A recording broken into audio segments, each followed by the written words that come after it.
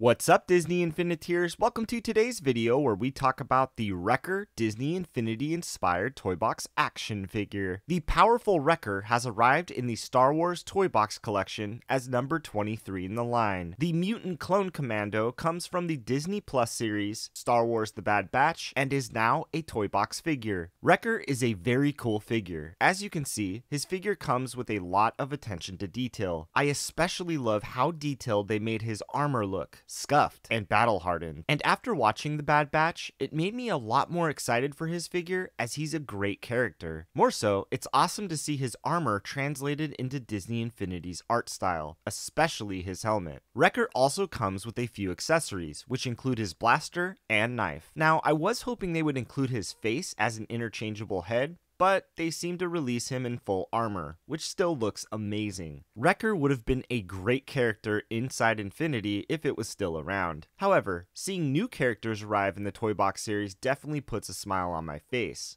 I'm hoping we'll see more Bad Batch characters, maybe the ship and potentially the rest of the crew arrive as well. But what do you think about this Wrecker release? Have you picked him up? Let me know all of your thoughts on him in the comment section below. And as always, if you enjoyed this video, please give it a like and subscribe for all the latest Toybox action figure news and content.